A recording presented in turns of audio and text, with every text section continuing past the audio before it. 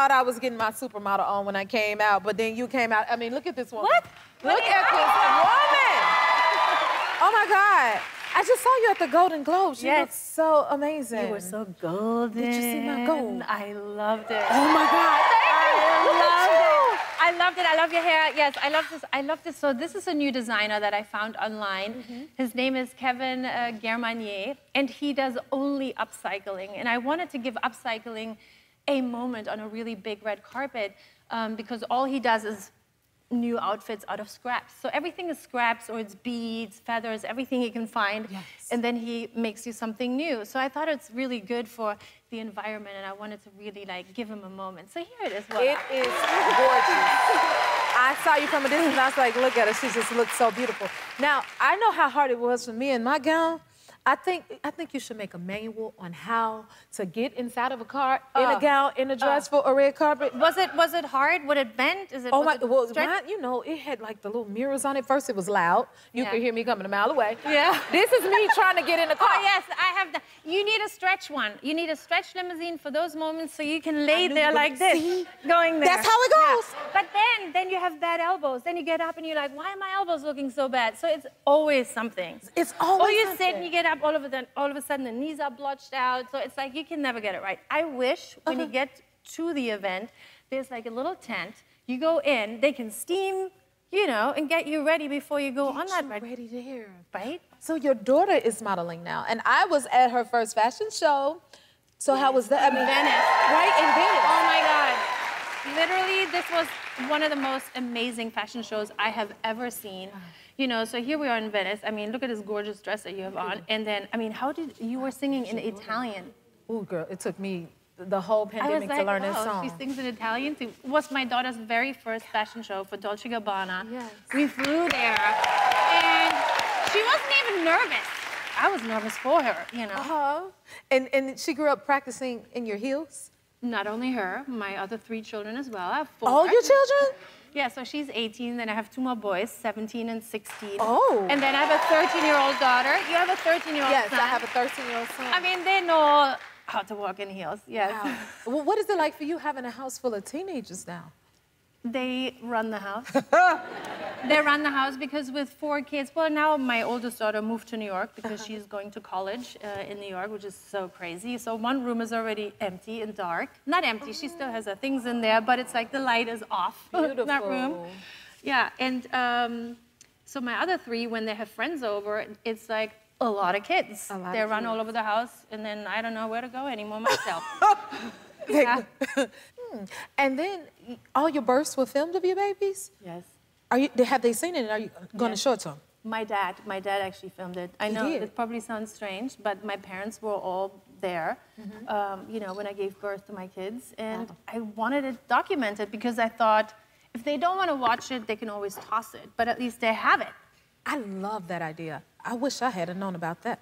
Were you very loud and screaming? No, I had a cesarean. I said, get this baby, I want to go home.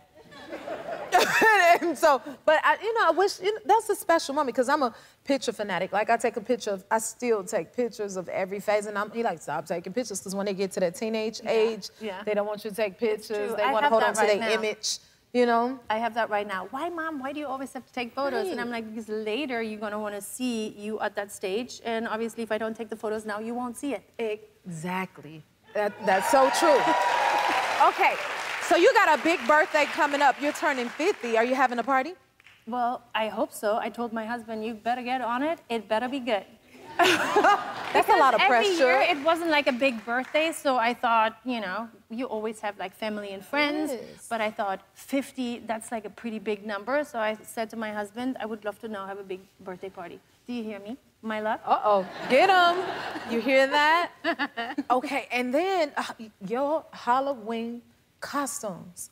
I think you're the queen of Halloween with the costumes. So much Do you see this? I know, can you see my little face in there? The thing is, when you're trapped, so already 3 hours... That's you? Yeah, that's me. So already 3 hours before, I'm not drinking anything, I'm not eating anything, because what are you gonna do? I can't be like, I have to go to the bathroom, guys, you know, get me out of this. It's not possible. I can't even move my head to the side. I can't go here, I can't do anything. I'm just stuck. So everything moves. Are you claustrophobic in there? Am I claustrophobic in Yeah. it? I was like, I was so wet. It was like I was literally leaving a, well, it wasn't a snail trail, but it was a worm, kind of rainworm trail. But it was, you know, because I was just sweating inside so much. How soon in advance do you decide your costume? Very long before, because this had to be built. It's like a foam thing, and I have to fit exactly in it, because also I didn't want any human body to be seen in there anymore. So, you know, I didn't want to see a curve of a breast or a hip. So everything was tight. So I was literally like stuck in there like this, and I could only like move like this. like a worm or something. And then I said to my husband, if I fall, which I will, because I really wanted to do the interviews on the floor because I thought it would be funny. I was like, but if I fall on my face, make sure, look where my face is, because I don't want to be like, you know what I mean? Because then, oh my God, there's my makeup on the couch. It's okay. I love it. I was like, don't let me suffocate if I fall on my face. What? Okay. Because you can't get up. Have you ever tried? You can't get up. Have I ever tried? It's not possible. Like if you don't have elbows or anything to push you off, or even your legs, if you can't move them at all. What if your back was itching or something? What you do? You just can't do anything. You can just be a worm. Heidi Klum. And I love being a worm. You clearly love being a worm. So you are up for a lot of things, but what is the scariest thing you've ever done? Scariest thing I've done, swimming with sharks, but not in a tank. Really? And I actually didn't even know how to scuba dive, so I had to learn 2 days before how to scuba dive. And then, you know, they went out there with me into the ocean, and they're like, just hop in really fast and then go down really fast. Because this is the most dangerous time, is when you hop in, because it's like infested with sharks. You see them all. So what you don't want to do is when you jump in, jump on one. Because then they get angry and they might be like, so you go in and you go down fast, and then you have to be like this. And then they come by. Oh, this is scary. Because they smile at you. They're like, hi. Uh-oh. And they come really close and they check you out. It's scary. I mean, I cursed when I came out of, as soon as that was out of my, I was like, bleep, bleep, bleep. I won't be doing that, Heidi. That's for sure. Okay, well, we thought we'd play a game where we're going to put up a scenario and you tell us if it's a yes or no from you. And since you're German, we're calling this Heidi Klum's yay or nee. Nee. Okay. Let's see the first one. Ooh. Would you ever jump out of a plane? Oh, nee. What? Nee. So you could swim with sharks, but you can't jump out of a plane? No. Even if you give me a lot of money, nee. I'm terrified already just sitting strapped in when they're like, borderline, when they say it's going to be a really bumpy ride, I want to be like, maybe I go tomorrow. I'm there. I'm like that. Wow. If it gets really bumpy, I'm like, ding, ding, ding. They come, they're like, no, we can't. I'm like, can I sit with you guys in the front, please? I want to sit with the stewardesses. I want to sit with the captain. Just don't leave me here by myself. I would be like, So long as you have someone to hold your hand, yeah. Does that help? Yeah. Or if, you know, sometimes you have clients and they're like, we really need you in New York tomorrow, but you're filming late, you can't hop on a normal plane. Can we send you a jet? I'm like, nee. I understand that one. Let's try another one. Would you ski naked? Probably, why not? I could see that. I could see that. Like, that's an easy one. The thing is also, I've been skiing my whole entire life, so I don't go down with the snow, you know, you guys here call it pizza, you know, when they're like this. I know how to keep my legs nice together, so I could do it naked, like, boop, boop, boop, no problem. You have a lot of fun, I can tell. A lot of fun. Okay, well, let's see another one. Oh, what? Oh, no, I know I'm not doing that. Would you pose with a live spider? Oh, yeah, and I have.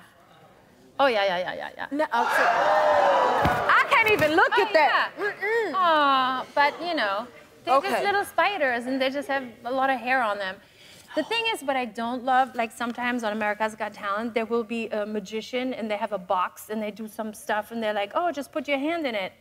And I put it, you know, in, and then later they open the box and there's tarantulas in there. No, they don't tell you this stuff. Like, we get to do some crazy stuff, but they always give those crazy things to me. Heidi, how you feel about planes is how I feel about spiders.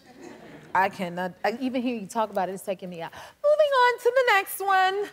Don't do Also, that. did you know that when one leg by accident comes off or gets chopped off, it grows back?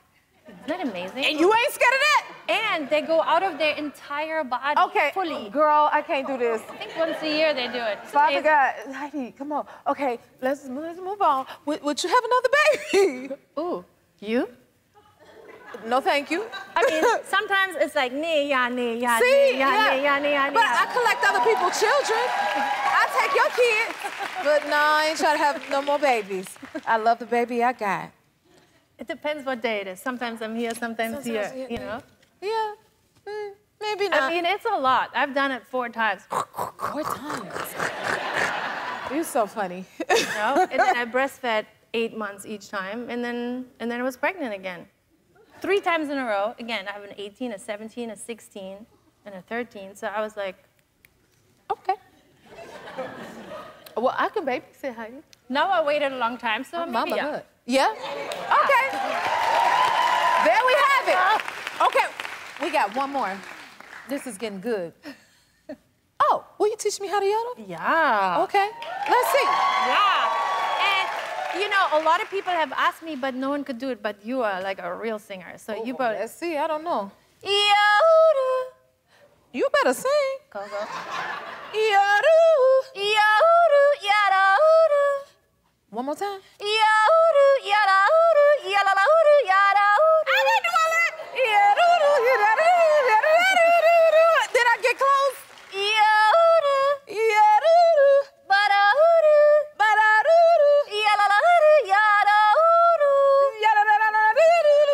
Thank you, Heidi, for coming and see me. You can sing. It was some singing in there.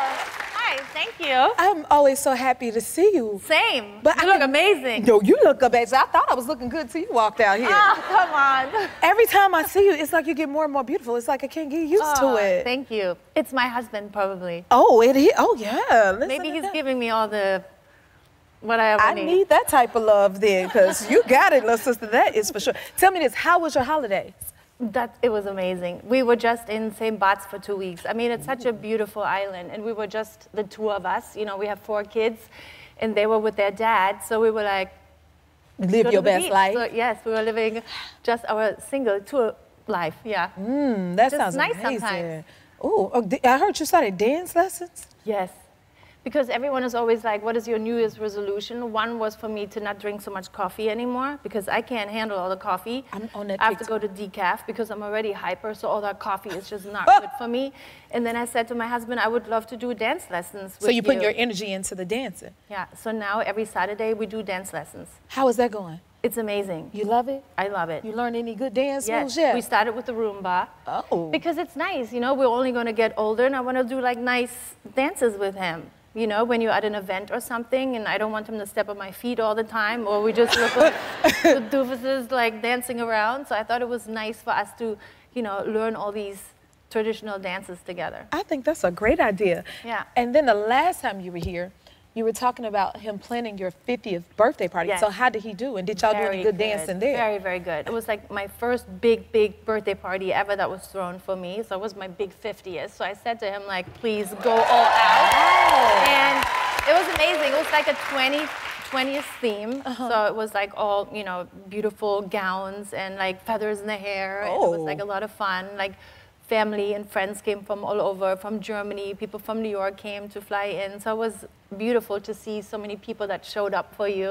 Yes. Yeah, it was a lot of fun. He outdid himself for that. Yeah. And then you did some of your good dance moves there at all? Well, nothing that we've learned together yet because that was June of last year. But Yeah. hopefully this birthday this year, we can do some cha-cha, some waltz or something Oh, like so you that. already got the next birthday figured out, huh? No, but yeah, we would hopefully can Not do some yet. dancing Say, together. slow down, Jennifer. Okay. I'm not going to jump the gun because I know you're like me. You celebrate everything. Everything. We have to. We only live I once, so you have to agree. make every day count. You're right. You know? I love that. I totally Yes, every birthday, Easter, Valentine's Day, whatever it is, you know, we have to celebrate it. I agree with that completely. That sounds like my thing right there. And then your husband's birthday, Yes. you gifted him with 2 dogs. Yes. What kind of dogs Well, do you because got? we had just lost our dogs. Oh, I'm sorry to hear that. And, you know, I asked him, you know, if we were going to get like a new puppy. And he said, you know, I'm not over our dog that passed, you know, and I'm like, obviously I'm not either. But then he was away on tour. And when he was away, I just got not only one, I got 2 puppies because I just thought it was nice for them, yeah.